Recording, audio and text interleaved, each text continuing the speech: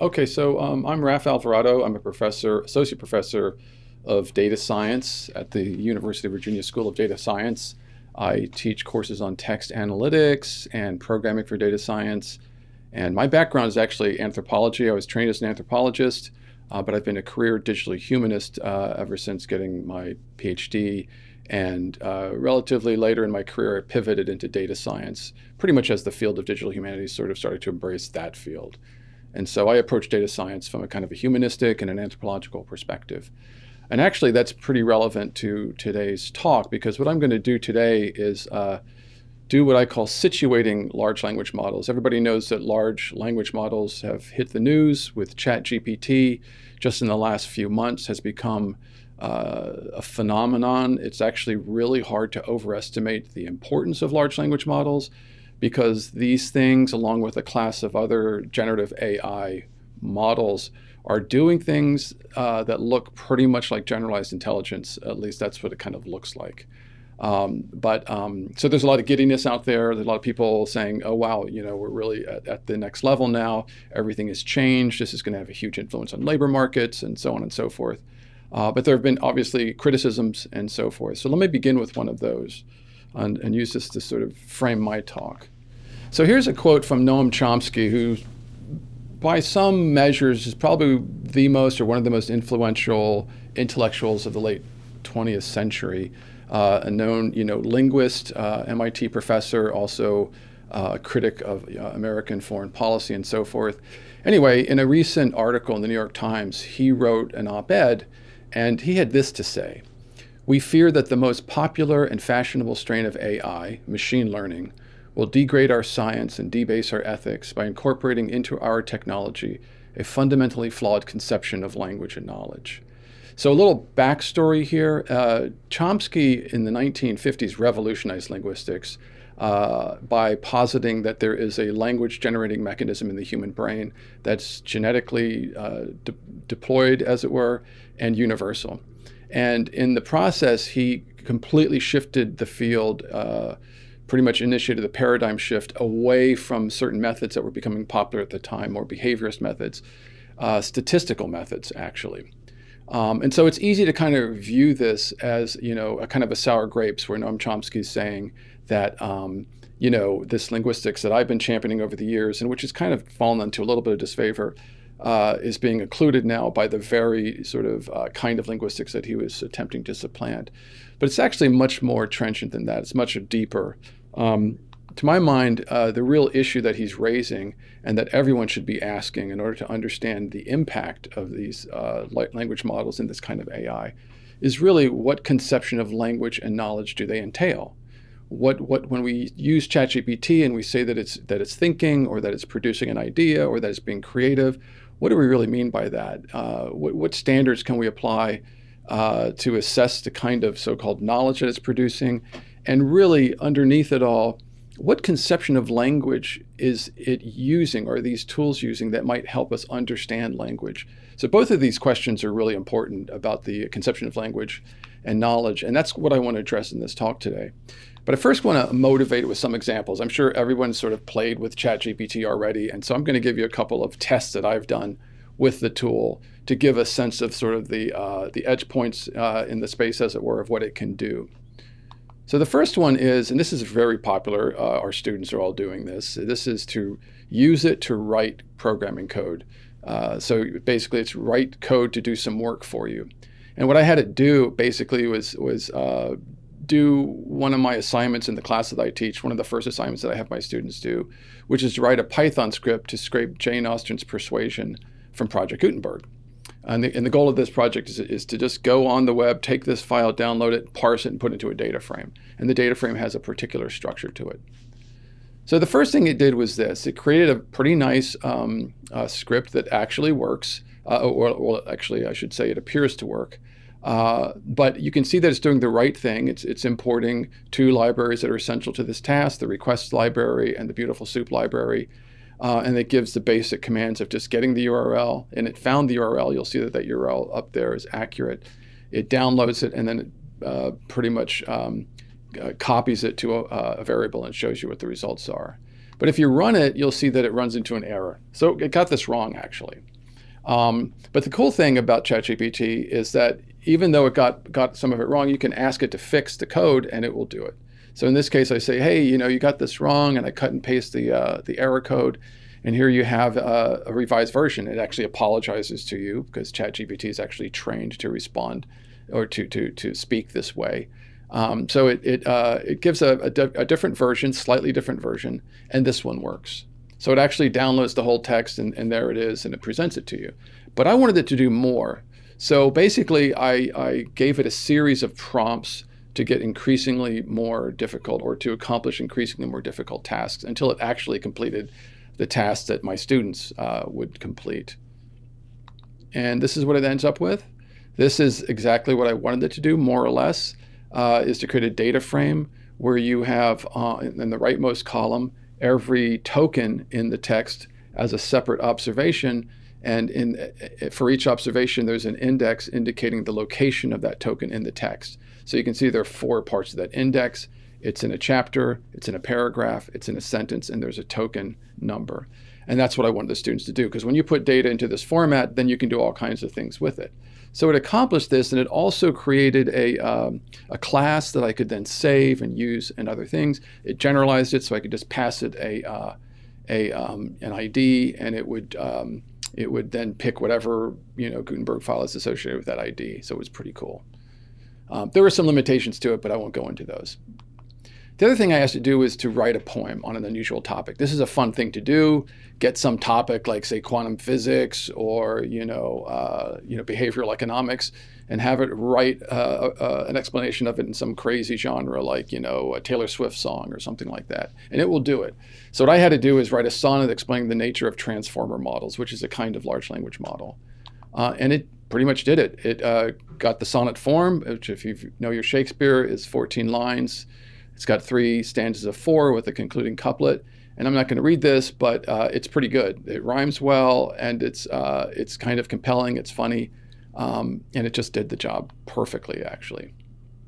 So the last task I gave it was to do something about the real world. So I asked it to write a biography of a real person. So a lot of people do this. You go to Chat GPT and say, hey, write a biography of me. So I said, write a biography of Raf Alvarado, currently professor of data science at the University of Virginia. Which is a prompt that focuses it not just on any Raf Alvarado, of which there are many in the world, but on one specific person, because there's no one else, obviously, in the School of Data Science with that name. And here's what it did. It generated the biography that that looks reasonable, but which is complete nonsense. It says that I was born in Mexico City, that I went to Cal Berkeley, got a PhD in 1996. I had positions at Minnesota. I've been UVA faculty since 2003. And it's all wrong. It's all completely made up. And I asked it again to do it, because you can ask it to regenerate, and it made up more stuff. This time I came from Brown. The interesting thing is that I think you'll see in both cases, I'm born in Mexico, which I think is based, it's an evidence of bias, because I think most people named Alvarado represented on the internet probably are from Mexico, I'm assuming. But that's what it did. So it got all that completely wrong. It also, I thought I would try to avoid factual errors by giving it a prompt. Apparently there is this whole field called prompt engineering, where you get really specific about your prompting, and it's going to give you better and better results. Like, you ask it to do certain things, like, in the manner of a Harvard professor, give me an explanation for whatever, and it'll do it intelligently, for example. So I asked it to give me sources, and it came with these 2 sources. They're not really sources, they're just URLs. But both of them, I'll point out, are formally correct. They're in the canonical form of those URLs. That's how UVA's faculty homepages used to look. And also, that's a Google Scholar URL. But both URLs are completely made up. They don't point to anything. And also, it did not get my UVA ID, which is RCA2T. Instead, it picked RCA5B. So that's kind of interesting. Finally, I'm not going to show you these things, but I do want to say that there are other versions of GPT-based tools, such as AutoGPT, which do a lot more than Chat GPT. Chat GPT is kind of so-called old school now, because there's bigger language models like GPT-4, and there are all kinds of tools which sort of harness these language models to do things for people and to actually complete the task. Like, give me a business report on something, write it up into a markdown file, convert it to a web page, and put it on the web for me. And these tools will do that. So I have here just a tweet from somebody who is sort of championing all the things that these tools can do.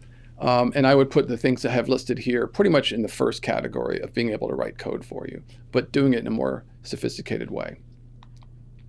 So here's the deal. We can conclude from these experiments, and this is something that I've gotten examples of from other people as well, and obviously this isn't really systematic, but we can see that it's pretty good at writing code, right? It can write code, it understands how to write software that works, especially with some prompts. It also can write text in proper form. So, it got the sonnet down, it understood what a sonnet is, but it also does a lot of other things really well. It's good at legal code. I don't know if the code is compliant with respect to specific legal standards, but if you ask it to write a law about something, it's going to do a pretty good job. It's going to have it all numbered and indented. It'll have all the remedies and all the specific ways that you break the law. It's pretty amazing what it can actually do. It'll do things like love letters. It'll do things like resumes, pretty much anything for which there are established examples of a document type on the web. That's how I conceive of this. But the thing that it fails at, when it fails pretty miserably, is at content. We know that it basically makes stuff up, or it appears to quote unquote make stuff up. We call these hallucinations. And it looks like it's just paying attention to creating things that look good, right? That are formally, or excuse me, that are grammatically correct and rhetorically correct, but which are wrong. And it'll even make up citations, as we saw. So the paradox is, the question we have to ask ourselves, and this is sort of our clue to getting at, well, what is the conception of language that it's working with, and how is it related to truth and knowledge, is how are these two things possible? How do they coexist? How is it possible to be good at one thing and bad at the other? Good at form, bad at content, right? Good at meaning, say, bad at truth. What I want to propose is that to understand how this is possible, you need to understand how language models work themselves, what they are, because these things aren't new. The specific language model architecture called the transformer architecture, which we'll look at really quickly, is new. That was pretty much devised in 2017. Not whole cloth, but the architecture that we're using now in GPT-4 and BERT and all that stuff, 2017. But language models themselves go back really far. And they stand for a basic sort of task within natural language processing. So we're going to look at what that is, and then look at the assumption on which these new models are based. And from there, we can sort of get a sense of, well, why are they performing well in this area and not in that area? So let's do that. But in order to do that, I would like to first, introduce some vocabulary to help us understand what a language model is and what the specific kind of language model that these large language models instantiate are. So the first thing to really understand about language models is to understand what language is. And this is a concept that goes back to the early 20th century. If you've ever taken anthropology or literary criticism or linguistics, you're familiar with the work of Ferdinand Saussure, a French linguist and semiotician, who came up with this idea that language actually consists of two broad areas. He's French, so he's calling them langue and parole. We can think of those as grammar and discourse. So these are different levels of language, if you will. So grammar, what that actually stands for, is the set of rules that are presumably in our brains that generate sentences. They're finite, there's only a small number of them, and they're collective in the sense that we all share them, or else we would not be able to communicate. Language has to be social to be language because it's designed to communicate, and therefore it has to be shared in order to work. And these grammars are often, well, they are latent. No one's ever gotten into the human brain and actually seen a grammar, constructed from neurons. We may be on that path, but we model that grammar with everything from grammar books that you use in grade school to Chomsky's theory of generative grammar. But the other level is discourse, and discourse consists of the actual collection or the observed sentences that we produce using grammar. So these are infinite, as Chomsky pointed out. There is no limit on the number of sentences that can be produced because you can always add a clause to any given sentence that you specify. It's like a Cantor infinite set. There's the rule for always showing how it can get bigger. So it's infinite, and it's individual in the sense that we all own our own sentences. And in fact, our sentence structures if you talk enough, you will provide enough evidence to do a stylistic analysis on your speech pattern to identify that it's you. So it's very individual in that sense. The other thing is that discourse is always given as text. Even though the sort of primary form of discourse is speaking, it really only exists as text when you're analyzing it. In order to analyze discourse, even if you're videotaping someone talking and you're trying to get speech patterns, at some point you're writing that down and transcribing it into text, a series of material signs that are then analyzed. Okay, it's really important to understand that, because that becomes the data of a language model. The second thing is that texts are always produced by a speech community, or discourse is. Discourse always comes from some speech community within which certain ways of speaking, certain assumptions about the world, certain, all the conditions necessary to speak, and which provide the content about what you're speaking come from. So the speech community actually provides all that. That's to say there's no such thing in a certain sense as English. English is a term that covers a whole bunch of speech communities which interoperate, but there's no sort of universal English, even though people might want to think of it that way. So just unpacking these terms a little bit, a text is a series of symbol tokens drawn from a set of symbol types. This isn't super important to grasp here, but just to understand this second line here I have, that text is the data from which grammar is inferred. So remember we talked about text and grammar. Grammar seems like it's a priority because it generates discourse. But in reality, discourse is the only thing that we see. It's the only thing that we actually observe in the world. It is the data on which we use to infer grammar. Grammar, in a certain sense, doesn't exist. It's hypothetical. It's like a statistical model. It's like a parameter that you're trying to estimate with the data. And I'll skip over the other things in this list here because they're not necessary for this talk. Visually, this is how I represent it, just so you can have a sense in your mind of how these things break down. Language is broken down into long and parole, which are the same as grammar and discourse. Grammar is associated with language models, the thing that we're trying to develop. And on the right, you have discourse, which is broken down to speech and writing. But speech and writing both end up in documents or texts, and text consists of these three features. Text consists of symbols that are put into a sequence, and by virtue of that sequence have patterns that we use to study. And from those patterns, we infer things like grammars and all that kind of stuff. So this is the reality that we have when we're building language models. We never actually have access to grammars. We infer them from the sequence of symbols that a text is made of. Okay, and here's just a final visualization to show you the relationship between long and parole in terms of the sort of areas of artificial intelligence that tend to get associated with language. So on the left, we have natural language processing, which tends to be focused on reproducing or creating grammars, programs that have the property of generating speech and understanding speech. And on the right, we have text mining, which I'm calling TM here, which is the whole domain of practices and methods devoted toward mining text as text. In other words, big collections of libraries, of written text, of Twitter feeds, all these things that are just huge deposits of spoken language, which have nothing to do with grammar per se. In other words, you don't find grammars in there. All you find is text. And text mining is designed to sort of mine those and find patterns in those. So text mining provides the data that natural language processing uses, and NLP often provides the tools that people use in text mining. So this important thing here is to realize this is more of a reinforcement of the idea that these really are two different aspects of language. You have grammar on the one side, and you have discourse on the other. And in fact, our principal ways of dealing with language from AI are broken down in this way as well. So let's move on to language models then, given those terms. And in the upper right, you see an XKCD comic describing essentially what a language model is. You have somebody there trying to predict the next letters of this word, and she's obviously getting it wrong. And that speaks to the fact that a language model really is, as traditionally defined, a model that allows you to predict the next word of a sentence. So if you're looking at text and it cuts off somewhere, or if somebody is speaking into an iPhone, a language model is there to predict or anticipate the next word. Okay, so we've seen this before with autocompletion and things like that, or speech to text. But this concept goes back really far. And there are a lot of ways to try to model this phenomenon so that it can be predicted. And basically, there are two main ways of doing this. One of them is probabilistic, and that is you develop a probability model of how language behaves and use that to predict what a next word is. And you get your probabilities from huge sources of text. And the other is what we'll call discriminant.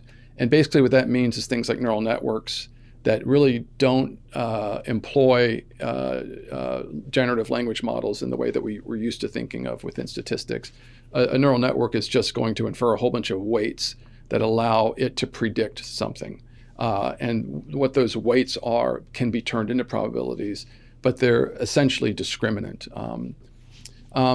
The key thing is both of them, both probabilistic and discriminative models, are trained on text or discourse, as we've seen. So large language models are basically neural network models, that is to say they come from the discriminant tradition, designed to solve the same problem of predicting the next word in a sentence. But they do it with these huge models that have billions of weights, trillions of weights actually. GPT-4 has trillions of weights. It's a neural network with trillions of synapses, if you will.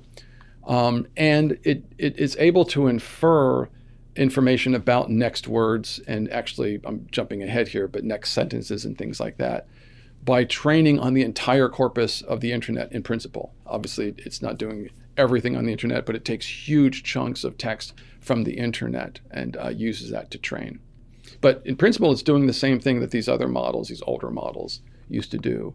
And so this right here is a quick history, going back to where this all gets started and just showing you that these large language models are in this tradition. And I'm not going to go over all of these, but I just want to point out to you that you have an initial attempt to create language models and things like that as far back as 1906, when Markov chains are invented by the Russian Markov.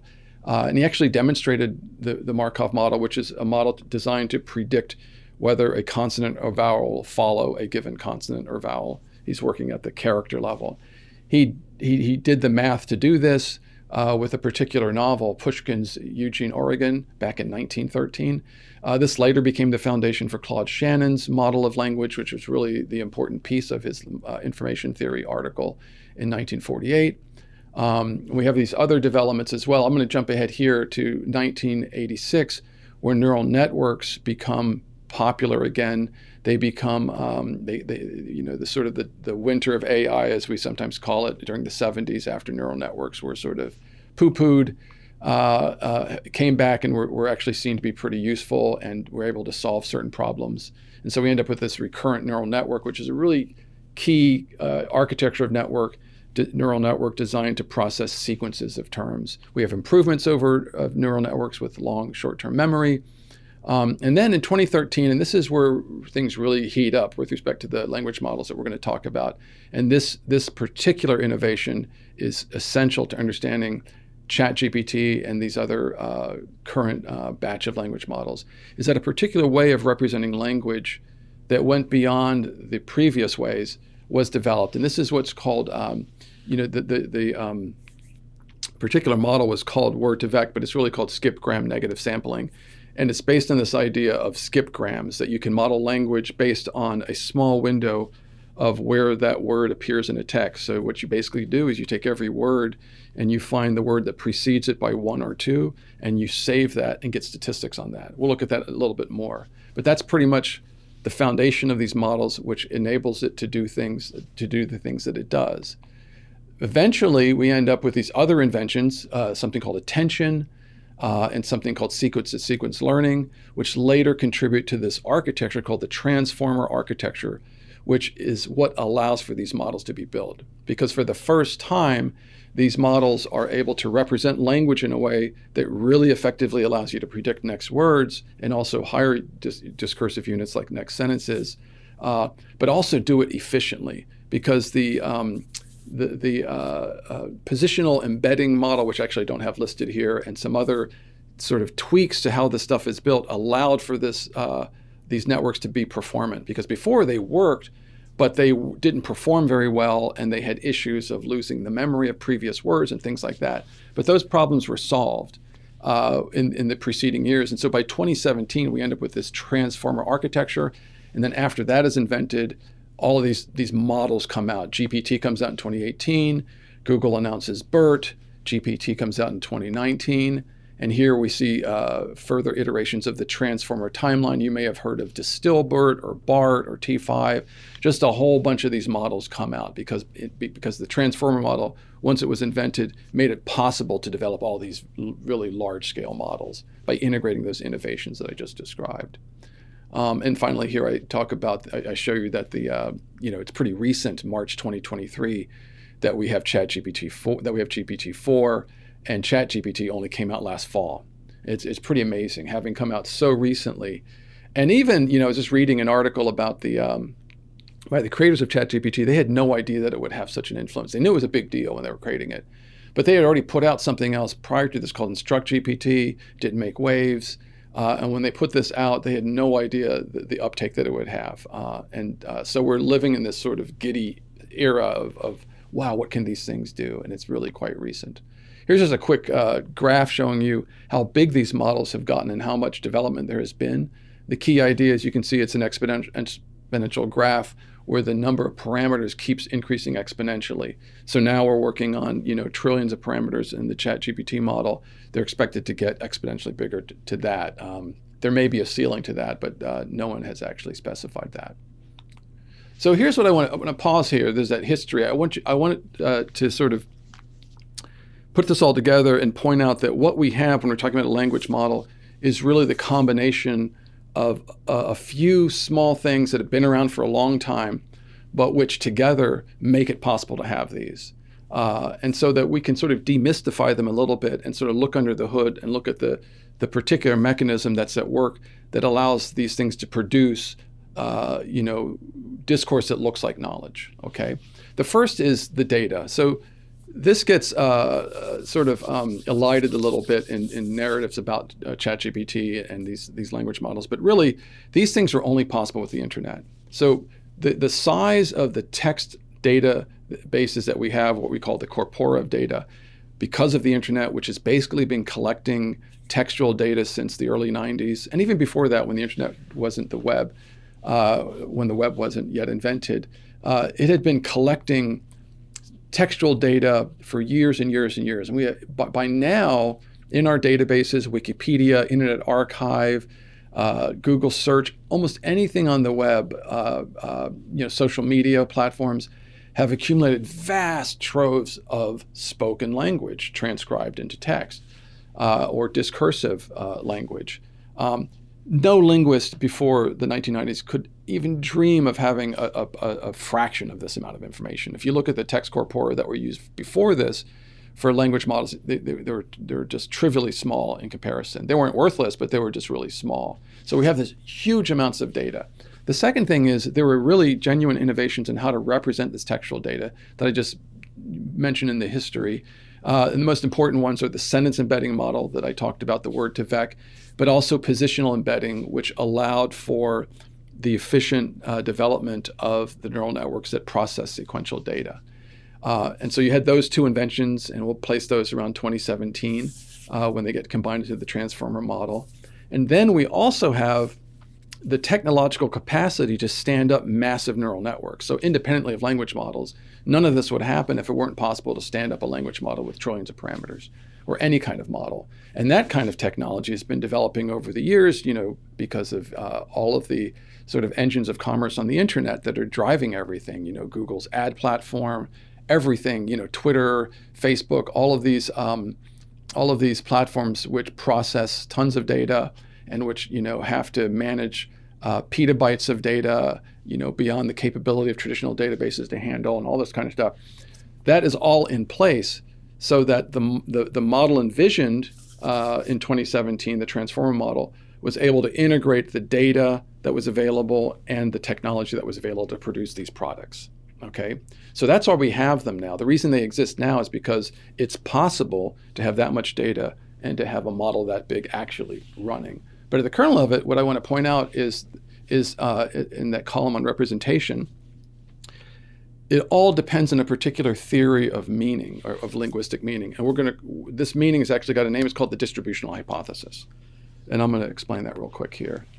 So the distributional hypothesis is just the theory developed by Zelig-Harris in 1954, although it has precedents before that.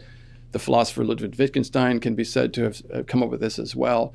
And the idea is that instead of thinking about the meaning of words as that which a word points to, which is sort of our common sense notion of meaning, we say, what did you mean by that? Well, you'll reference something, either something in the world or some emotion that you had or some goal that you're trying to achieve. There's something outside of language, extra linguistic, that sign points to. And it's a fundamental theory of meaning, actually, that meaning is reference. That is a standard theory of meaning.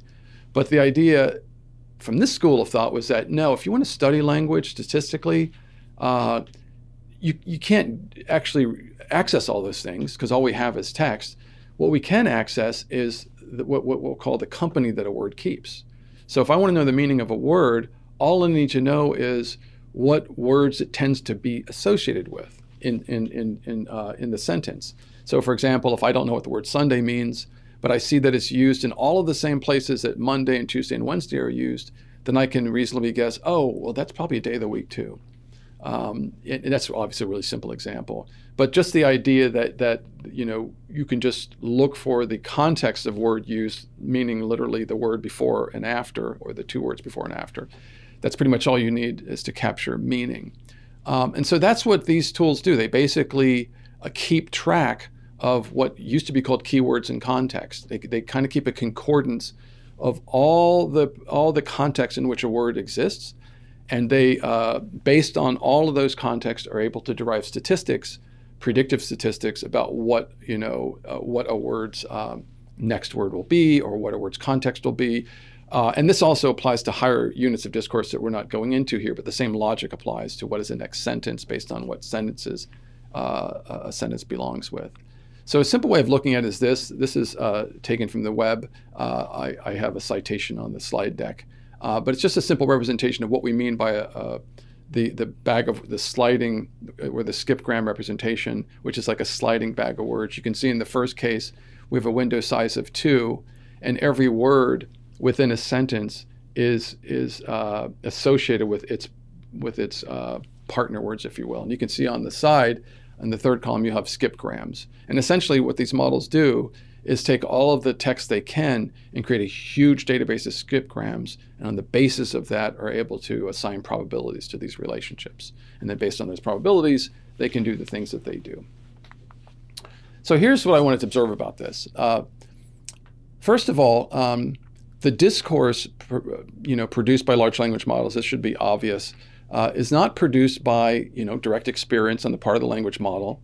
It's not produced by anything that we might call thinking. It's not produced by anything other than the fact that these sentences are coherent with respect to the database that they have. They're basically taking, making judgments about what words a word goes with based on all this data that they have. And so they're going to be really good at creating sentences that sound grammatical, because basically, the position of a word in a sentence follows from its grammar.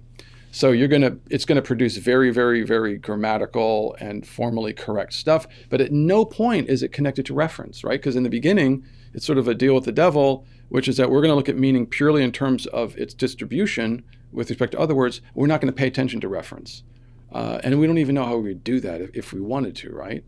So when we see a text come back to us, we shouldn't be surprised that all it's doing is presenting to us a grammatically correct instance of discourse, and that it's completely unconnected to any kind of reality, because it was never designed, it has no mechanisms to deal with reality at all. I should qualify that, which is that the way that reality comes into the picture is that these models are often trained in an adversarial way, where if the sentence produces something, it can be challenged either by another chatbot or by a human saying, that's wrong, that doesn't exist, that's not something you should say. So it goes back and doesn't say that anymore.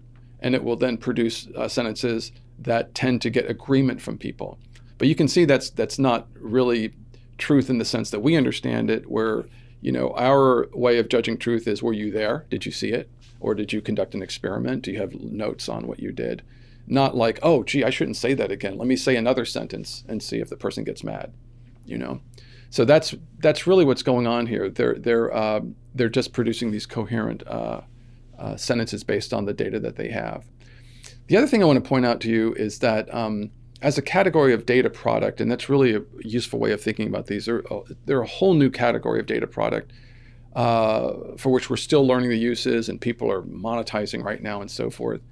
The thing to understand is they're not really language models. They're missold, I think, as by being called language models. Sure, they're large, and sure, they're language models in that they come from this space where the goal was to predict next words, but they've gone way beyond that in terms of what they can predict. They predict not just next words, but as I've been sort of indicating, they predict next discursive units, like next sentences, next paragraphs, and things like that.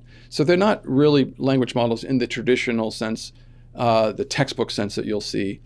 And nor are they grammars, which is supposedly a synonym for language model, because no grammar book with 1 trillion rules is a grammar, right? That doesn't make any sense at all. It doesn't meet any of the requirements that any reasonable person would have for what a grammar is. They're not a finite set of intelligible rules that govern speech and writing. I think it's better to think of them as what I have here in the last line as generative concordances. In other words, the language model itself is a vast index of keywords in context. And it's able to recombine those based on the prompts that it's given, the input parameters that it's given. And it will generate probabilistic outputs based on that. But basically what it's doing is it's a kind of a recombinant hypertext. It is generating meaningful prose based on this vast index that it has in the network itself. And so I actually question whether they're models either. They're neither language models nor models, because a model in the traditional sense, what a statistician would accept as a concept of a model, is something that can be separated from its data. So this is a foundational principle in statistics, which is that ideally your model should be independent of your data. It should be conceived of independently, and you should seek out data to confirm it, to establish the parameters. And also, once you have your model, your data is there only to estimate parameters, and then not thrown away, but it's put to one side, and the model is the reality, right? These things don't meet that criteria at all. You cannot separate them from their data.